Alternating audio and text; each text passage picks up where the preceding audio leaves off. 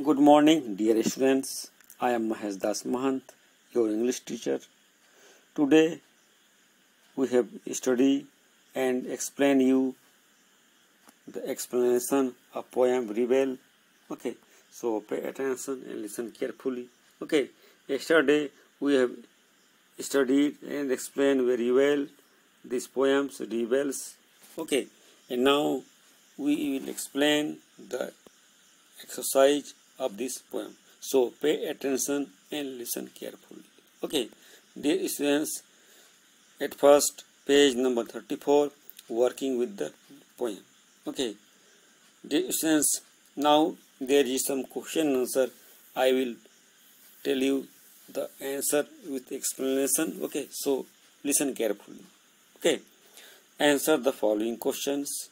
If someone doesn't wear a uniform to school, what do you think the teacher will say? Okay, if question is that if someone doesn't wear a uniform, okay, and what do the think that the teacher will say? Okay, what will be the teacher's opinion? Okay, now the teacher's opinion is the teachers will scold the students and ask him her the reason for not wearing the uniform and then takes action accordingly. Okay, dear students, in this action answers the poet says that when anybody do not wear a uniforms, the teacher is called the students or some other punishment given me there. Okay, now second question is that when everyone wants a clear sky, what does the rebel want the most?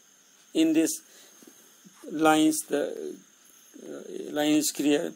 When everyone wants a clear sky, okay, then what does the rebel want most? Okay, the rebel wants just opposite. Okay, we will see answers. So listen carefully. When everyone wants a clear sky, the rebel wants it to rain. The rebel wants to it a rain. Okay, everyone wants to clear sky, a rebel wants to rain. Okay, we will see another question. If the rebel has a long dog for a pet, what everyone else like to have? Okay, in this paragraph, poet said in the questions, poet said that if rebel has a dog, okay, for a pet, what everyone else like to have? Okay, question number, this is a third. We see question answer number third. When everyone is liking to have a cat for a pet, only then he will be rebel have a dog for a pet. Okay, when a child is not have any dogs, okay, and society is accustomed to pet a camel or other cats, okay, and surely the poets dogs really rebels is only in favor of answer. Okay, answer of opposite. Question number 4, we see why it is good to have rebels. What is the importance of rebelling for the society, for the community, for anything else? Okay, now answer is it is good to have rebels because very few people have the strength to stand against the majority. Okay, in these lines, dear students, poet said that it is important to rebel but you have a lot of quantity, okay, and lot of people there, then you will be disengaged, okay.